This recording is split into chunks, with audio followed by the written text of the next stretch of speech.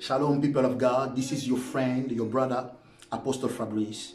Today, I want to speak a little bit about the law of life. God, our Father, the Almighty God, at the beginning, in the creation, He faced challenges, He faced opposition, and He faced adversary. At the beginning, He saw darkness, emptiness, and disorder. God wanted to change things, and He applied this law of life. He released the word. The Bible said, and God said, let there be light, and there was light. God spoke the word, and the situation changed because of this law, because of releasing the word. In the book of Genesis, each time God wanted to separate heaven from the earth, and God said, He speak the word, and things change. When Jesus came, God in the flesh, He applied also the same law because He's God. He cursed the tree. He speak about wind, and He called Lazarus from the dead. And Lazarus resurrected, changed from death into life. Jesus showed us how to operate, how to handle like God.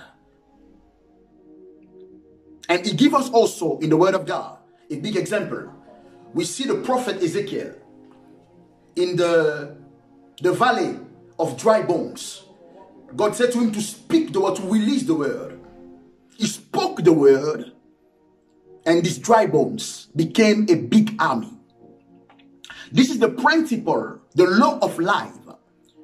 Everything you want to see in your life, when you see challenges, when you see oppositions, when you see adversary, you can handle it to apply this word, this law of life.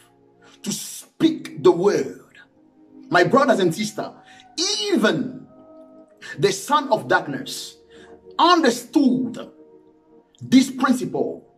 Each time they want to cause problems in the life of somebody, they release curse with their words, and they change and they destroy the life of this man, of those women. When your word is in alignment with the word of God, you became unstoppable. Everything you say, it will come to pass. You can create the life you want. You can create the future you want. God give you the choice because He said, life and death is in the power of your tongues. You have the creation. You are born from the word. And the word lives in you. And you are also the word. Release the word. And you will change things, situation, the way you want it. And the way you want to see it. This is your responsibility. Speak the word. Release the word.